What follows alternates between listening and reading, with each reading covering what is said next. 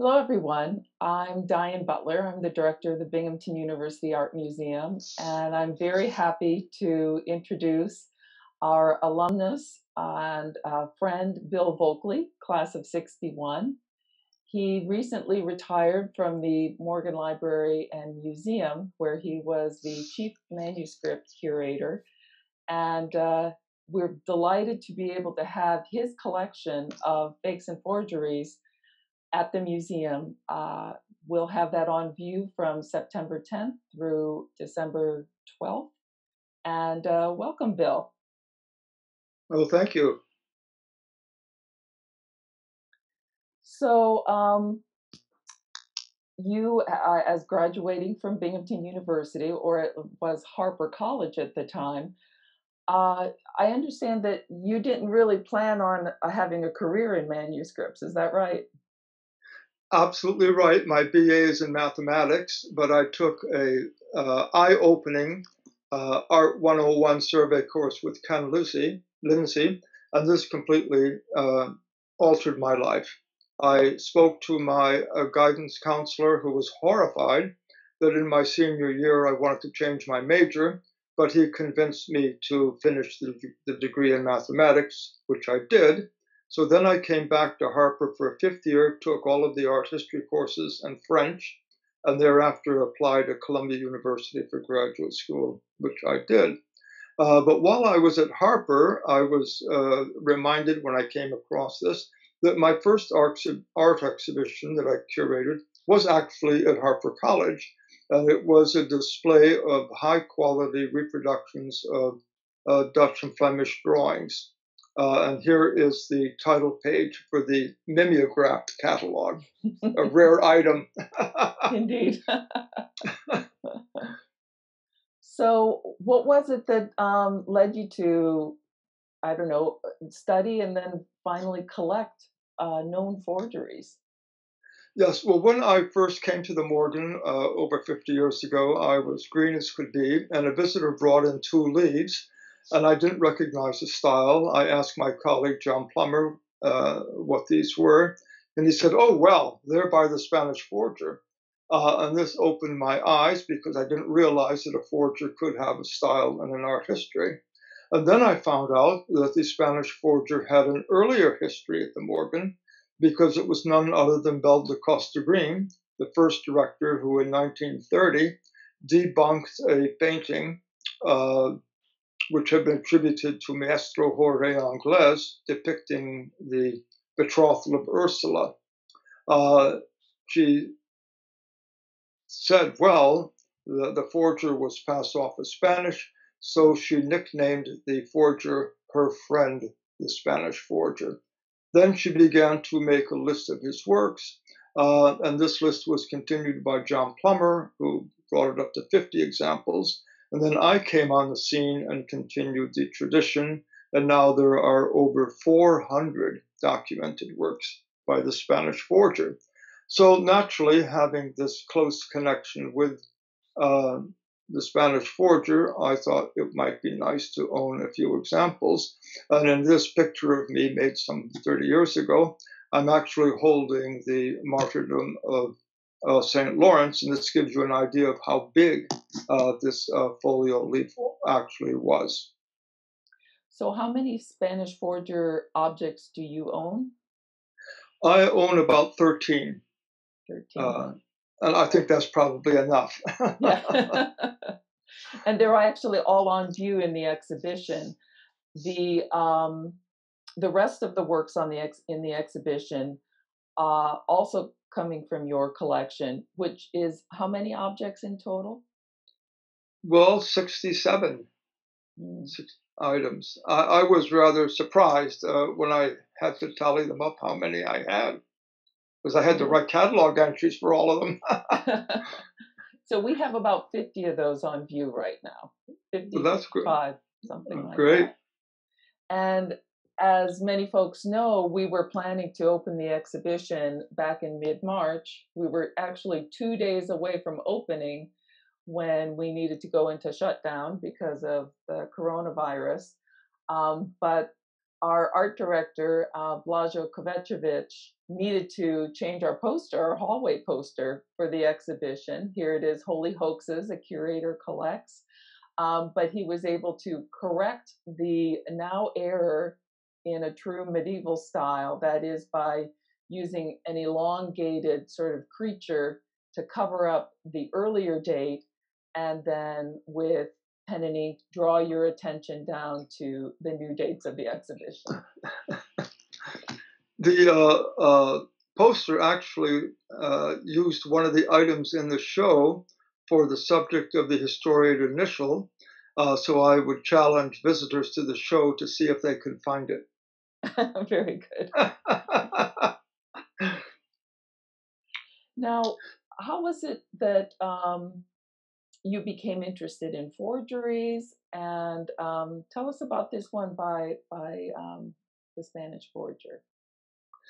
Yes, well, after deciding that it would be nice to have a few, I went to an auction at Doyle Galleries in 1974, and lo and behold, there was this magnificent painting which I recognized was by the Spanish forger.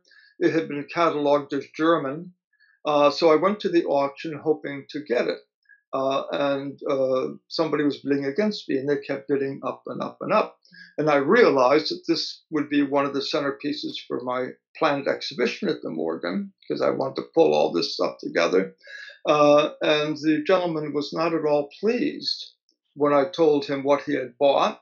He thought he was buying a 15th century original, and it was the big discovery of the auction, so he refused to pick it up. I went to the gallery director after the sale, told him what he had, and he sold it to me for practically nothing. So that's how I got this wonderful example of the Spanish forger. But owners of these fakes, of course, are determined to do whatever they can to prove that they're genuine. So I felt it would be good to use something other than style to do this. Unfortunately, I had connections at the Brookhaven National Laboratory, and they used the technique of neutron activation analysis and discovered that the green pigment was emerald or Paris green, which was only available commercially in 1814. So this could not be a 15th century painting, but I was able to show that actually the painting was much later than the 19th century, and probably this was done in the early 20th century. And it was because I had amassed so many examples of the forger's work that I was able to establish this. If you have one or two paintings, what can you say? When you have 400 and you notice that the provenances, for the most part, are Paris, the subject matter is Parisian for many of them, as in this case, and that the forger used books published by Paul Lacroix in French, which was illustrated with chromolithographs, and these were his primary sources. So I was therefore pretty much able to establish that these were mostly early 20th century works, and not a single one had a record of sale before 1900, and this, of course, also confirmed the late date. This shows Martha taming the Tarasque. She went up to France after the crucifixion, and there she performed miracles. The one in the center was done with holy water, which she sprinkled on this man-eating demon, tied it up with her girdle, and led it away. So that's the story of Saint Martha. Doing an exhibition of forgeries was, I mean, the response at Binghamton has been quite interesting. People have never heard of such a thing. I wonder how your exhibition was reviewed. Well, you know, the terms that any museum director never wants to hear about something in the collection is fake or forgery. And therefore, Charles Reiskamp, the director of the Morgan at the time, was quite apprehensive because the art critic of the New York Times was Hilton Kramer, who's a sort of no nonsense kind of guy. So he was fearing a horrible review. Says, why is the Morgan showing this stuff? They have all these beautiful medieval manuscripts. Well, anyway, his fears were absolutely misplaced. Hilton Kramer loved the show, called him a master 19th century medievalist, and he added it's something first to be accepted as genuine, then debunked, then studied and honored even when unmasked. Many a genuine artist, he wrote, received less from posterity given a one-man show at the Morgan Library. And this exhibition is a landmark because it was the first ever devoted to a single forger. And when was that? That was Hilton Kramer, art critic of the New York Times. When did that occur? Oh, 1978. That's when the show opened. And then John Ashbery, the poet, he also did a review, and he was troubled when he looked at a painting like the one shown here, where these crusaders are probably being ripped off at a high price to buy these relics, presumably of a saint. The subject must have appealed to the forger. And he said, I'm very troubled because I look at this and I'm moved the same way that I'm moved when I look at a work of art. I mean, he found it very compelling. And so he raised the question, could a work of art only be a work of art when it was genuine? And he concluded no, that it could be appreciated as a forgery and as a work of art. Interesting. Now, we've been looking at two Spanish forger paintings. Did he also do, well, we know he also did manuscripts. Yeah. So can you tell us a little bit about that? Yeah, absolutely right, because Belle de Coster Green, who was in charge, of the biggest collection of manuscripts, probably would have lost interest until she discovered that he did manuscripts and in far greater numbers than panel paintings. And she must have been a little embarrassed when she discovered in 1909 she herself had been fooled and bought a manuscript by the Spanish forger. So this, of course, piqued her interest.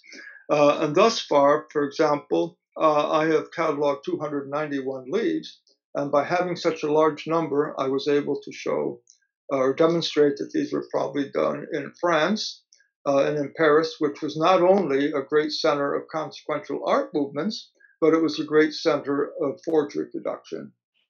So because most of these came from out of Paris, most of them had French subject matter, and many were based on chromolithographs that were published in French art books in the 60s, 70s, and 80s by Paul Lacroix.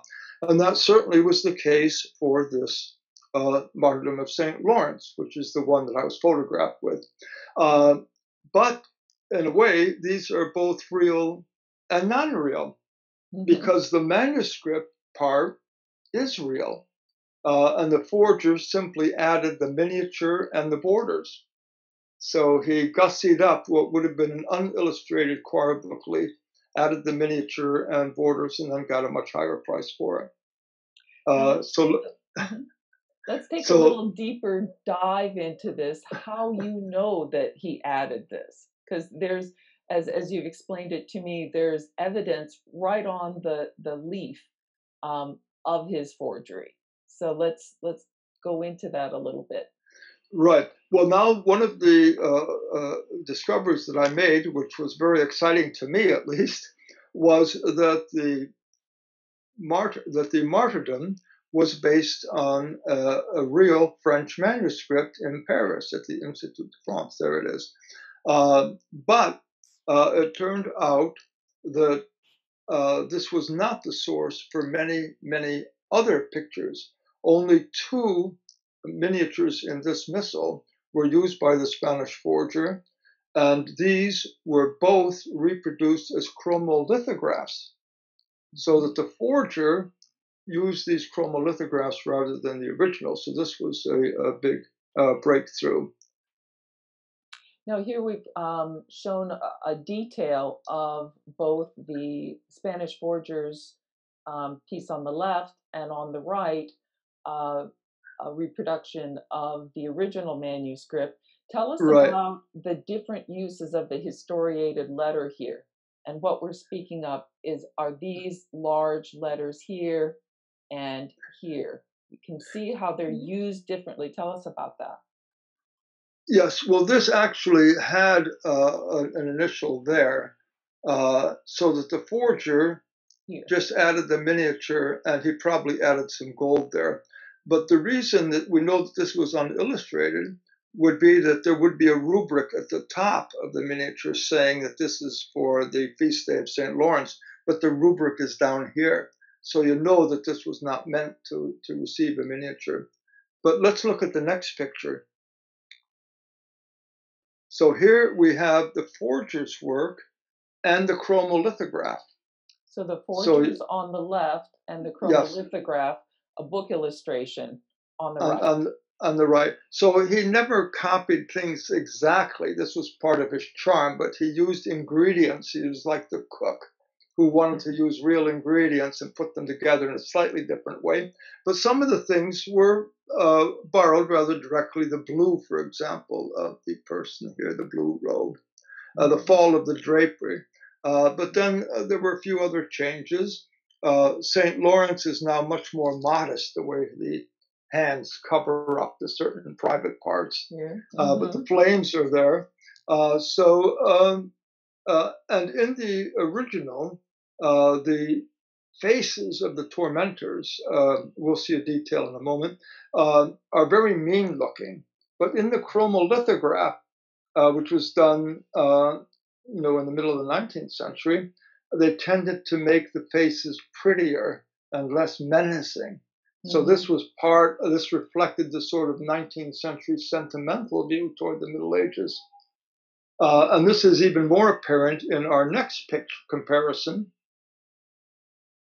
where we have the fellow who's tormenting uh, Lawrence by making the flames even hotter with the use of the bellows. But in the original manuscript on the far right, the tormentor is really pumping on the bellows, making that fire hotter and hotter. But the chromolithographer has been rather vague, so it's not quite clear that his foot is on the bellows at all. And the Spanish forger, based on the chromolithograph, has the bellows completely separate from the foot. So this really showed that the forger used these chromolithographs rather than the originals. Now, I understand that there were other forgers working at the same time. Yes, as I mentioned, Paris was also a great center for forger production. They did everything: enamels, metalwork, sculptures. But there were actually people who were faking manuscripts earlier in the 19th century, but they usually did patriotic themes like Joan of Arc, French royalty, Life of St. Louis, and so forth.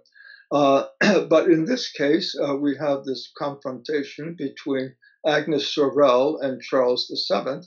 And Agnes Sorel was painted, of course, by Jean Fouquet in a very famous painting where she is shown breasts exposed as the Virgin Mary. I mean, sort of scandalous. But it was one of the great masterpieces by Jean Fouquet. And in fact, this piece was offered to the Morgan as a work by Fouquet for $27,500. And I pointed out to the owner that, sorry, these are not portraits of Agnes Sorel and the king. They're caricatures. And moreover, the figure of Agnes Sorel is based on a very famous playing card, which is reproduced in the Lacroix volumes. And there it is. And of course, the owners did not accept this. They said, oh no, the playing card is based on the miniature rather than the other way around. So they tried to explain everything before admitting that the thing is bogus. Anyway, I wanted to buy this for the collection. I had to wait 20 years until it came up at auction in London as a forgery. So I got it. So I got it in the end at a fraction of the original asking price. Well done. uh, So I understand the interest in the Spanish forger and other forgers working at the same time. Why did you have an interest in expanding your collection even here to a drawing? well, I want to expand it because I realized had there been a data bank of forgeries, I would have probably known about the Spanish forger. So it's very useful to have a data bank where you have reproduced all the kinds of forgeries, how they were made, what they look like. So this would be a very useful thing for students and dealers alike. And Mhm. so I saw this exhibition as a way of going beyond the Spanish forger and making perhaps a starting gesture in the direction of forming such a data bank. So you will see in the exhibition, which by the way is itself another landmark because this is the first exhibition ever devoted to manuscript forgeries in general. So people will see Indian forgeries, Islamic forgeries, other European forgeries, such as this leaf in front of you, which is a drawing in Gothic style, which generated great interest because it recalled one of the battle scenes in the Morgan's Greatest Gothic Manuscript, the Old Testament picture book made for St. Louis. So I showed this to various experts, and of course, the limits of expertise are sometimes shockingly revealed when this is done. But one of them thought that it was Gothic, and then I showed it to Jonathan Alexander. One of the advantages of working in the Morgan Library is that all the great manuscript scholars come in, from time to time, and I can ask them for their opinions. And he said, "Well, this reminded." Uh, him of the work of Matthew Paris, an English artist of the mid 13th century who did such battle scenes. Unfortunately, we had an article published on the drawings of Matthew Paris in 1926, and so we went to the stacks and got it. And what we found is in the next slide. Boing! Never did something go from genuine to forgery so quickly. So Right. one of the great means of forgery detection is to find the source. In this case, it was an actual size publication in this periodical. However, I did go to the British Library where the original is, and it shows Offa killing an opponent with a spear. That there's actually more to the miniature. Because the manuscript was so tightly bound, they could not get what was in the gutter, so that the feet actually go beyond. But the forgery reproduces the reproduction and not the original. So that made it absolutely clear that this was done from the reproduction, and it was therefore done after 1926. This, in spite of the hoopla, it was discovered so-called, in a binding in 1999 in the Netherlands, sandwiched between pages of a 15th century incunable. So all this looked absolutely remarkable, new discovery and so forth. Yeah. Well, this reproduction in this periodical immediately put an end to such speculation. Certain auction dealers wanted to get it. They felt it would bring $50,000 or $60,000. So here again, I said, this is great for the collection. They were unwilling to accept it, and after some years, finally they came around and sold it to me. So Well that's done. how yeah. So sometimes you need patience, even collecting forgeries. That's a whole other story.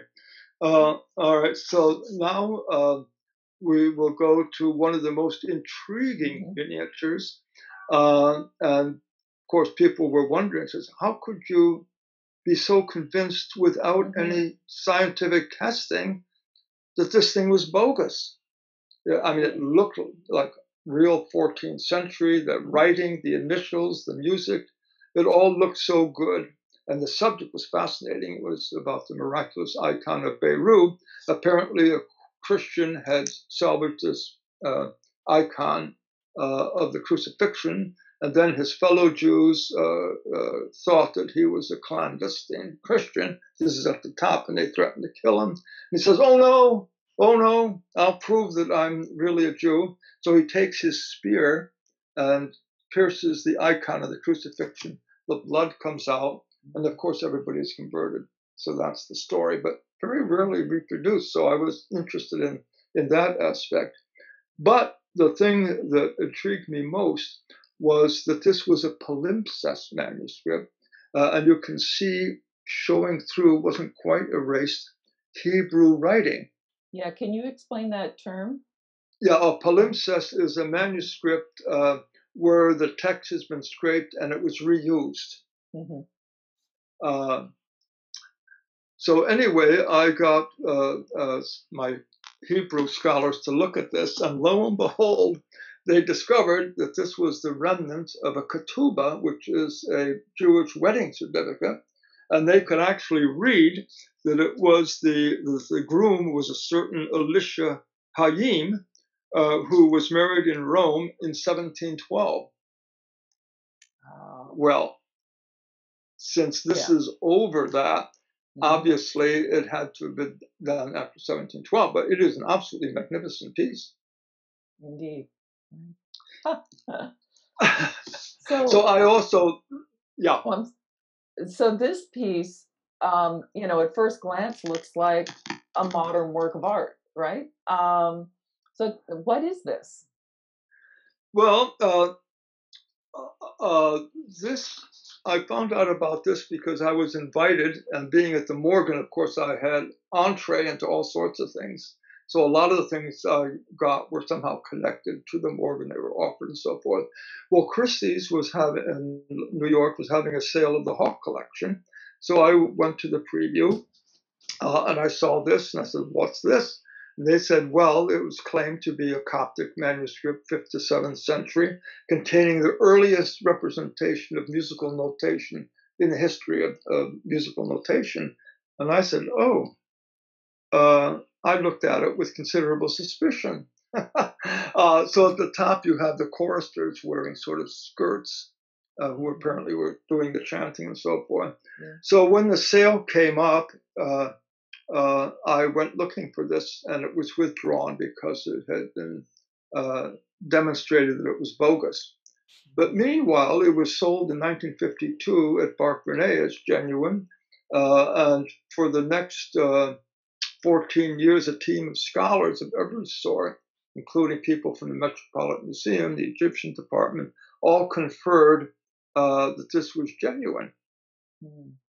And of course, I looked at it and said, how can this be? These color circles have no sign of wear or tear, unlike the rest of the vellum leaf. So then they informed me that they did a pigment analysis, which apparently was not done in 1952, and they discovered titanium white. And that as a pigment was only available after World War I. So that did it. But anyway, to read these scholars who came up with all these ingenious ideas, they've noted, for example, that the spheres on the left, that they related to the harmony of the spheres of Pythagoras and so on. There are 12 of them, that they represent the notes of the 12 scale. So each had a different color, so that you would see on the scales here what notes to play. And the bigger the sphere, the longer the note was held. So it was all very clever. But of course, with the presence of the titanium white, that sort of killed the whole thing. So I said, well, this is a perfect thing for my collection because it's so fascinating. And the Morgan has one of the great collections of Coptic art and manuscripts. And so that's why I was interested. And so I got it for a fraction of what it was sold for in 1952 because it had been declared bogus. And the consignor was happy to get rid of it. And I was happy to receive it because it's a fascinating item. Indeed. I won't go on more about that one because we have to move along. At the Morgan, if visitors come in with a manuscript that they picked up abroad or in Africa, it's usually something that they were told was Coptic, And usually it was an unillustrated Coptic manuscripts, and at the beginning and the end were horrible pictures introduced. And we'd actually have at the Morgan a great Ethiopian manuscript, because these were all Ethiopian that were brought in, not Coptic, because the Ethiopian things were done into the 20th century. But in the 1980s, a number of royal manuscripts appeared at Sotheby's. And of course, their reviewers said, last chance to buy a royal manuscript. Of course, they should have known better, because Haile Selassie said that no important royal manuscripts could leave without an export license. These all have export licenses. So somebody knew that these things were not real. And of course, there was a big article that appeared in the Book Collector. And believe it or not, like with some automobiles that proved to be defective, Sotheby's had to recall these and give people their money back. So then one way or another, I said, I must have one of these for the collection. And this contains 41 full-page miniatures. And they are done by an Ethiopian artist who was very gifted. I mean, he captures the Ethiopian ethos better than some of these other works that have survived. But to do 41 of these, and you could see that they're painted over the text also. But they're absolutely glorious. Indeed. So that's how I got into those. Now, let's go on to the next one. Now, you may wonder, how do I know that these were made after 1980? One of the advantages of being ancient and paying attention to the auction scene in New York is that suddenly in the early 1980s, pictures like this started appearing at all the local auction houses. Now, a forger is not going to sit on his output for years and years and years. He wants to sell them. He's got to get them out there. So the fact that these all appeared in the early 1980s is pretty good evidence that they were made at that time. But what they did was to use real Persian pages. And you can see here that they're painted over the text. But this guy, I call him the erotica master. He did a number of them that appeared at different auction houses, so you could actually ascribe them to this erotica master. And this one shows Parvati's union with a man who may be Shiva, so it's terribly erotic. And she's got, of course, 4 arms. And the reason that she has all those arms is it's a sign of power. The more arms you have, the more weapons you hold, the more powerful you are. So anyway, it is a wonderfully erotic images, and it is probably by an Indian artist who had some skill. And you notice that the ladies have whiter skin than the men who are swarthier looking. So she was actually the goddess of love to begin with, and so here she is demonstrating that with her partner. So lastly, one might ask, well, were forgers ever taken to court? We know that Federico Ioni, who's also represented in the exhibition with 2 book covers, he wrote an autobiography, which is worth reading because it tells you how it was done. And he claimed that he was just creating these things. It was the experts who said that they were real, and even people like Berenson was selling them as if they were real. So he just disclaims it.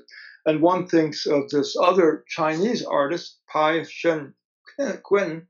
You may have remembered reading about him in the newspaper. He was a Chinese person who came to America to study painting. And he was doing pictures in the imitation of Pollock, de Kooning, and Rothko, selling them on Broadway in the 70s for several $1,000s. And then, of course, some unscrupulous people realized that these look so much like the real thing. They could be sold as the real thing. And Nerdlers was selling these things by him for $50 to $60 million. Then the whole scandal broke. So this Chinese forger brought down the house of Nördler. Interesting story. Well, anyway, the first court record that we have involved Albrecht Dürer. There was an Italian printmaker named Raimondi who was making copies of Dürer's prints, including the Life of the Virgin, which we see here. And he even added the monogram AD, and on some of them, he also added his monogram. Well, when Dürer found out about this, he was furious. So he entered a lawsuit in Venice in 1506. And the decision was not that Raimondi could no longer make them, but he could not any longer use the AD monogram. So this was a celebrated court case. Nevertheless, Dürer was furious. And when he did the second edition of the Life of the Virgin, he put a warning at the front. By the way, if people are going to do this, I can warn them that they may receive bodily harm. I mean, he was going to physically, oh, yes, that's what he said. And he said, moreover, Emperor Maximilian did not permit the printing and selling of such fictitious miniatures in the realm. Well, 12 years later, in 1523, the expression caveat emptor entered the English language. Buyer beware. So buyer beware is my parting note. Buyer beware whether you're buying forgeries or genuine works of art. Works, by the way, by the Spanish forger are still being sold, I think, as genuine. Most recently, on September 29 of this year, in the Thomaston auction in Maine, a panel by the Spanish forger, but it was described as Renaissance work, was sold for $22,000. Now, I don't know if the auction house announced at the time of the sale that I had written to them explaining to them that this was a masterpiece by the Spanish forger or not. Anyway, if they did, it's sort of a record price for a panel by the Spanish forger. If not, they should hang their head in shame. So I don't know how it was sold, but according to the price listed, it was $22,000. Wow. So I, again, can only say, buyer beware, whatever you're buying, and try to be informed. And hopefully during this little presentation, you've got some clues that you can use for forgery detection. And of course, in the exhibition, there will be many others, so you should all go and see the show.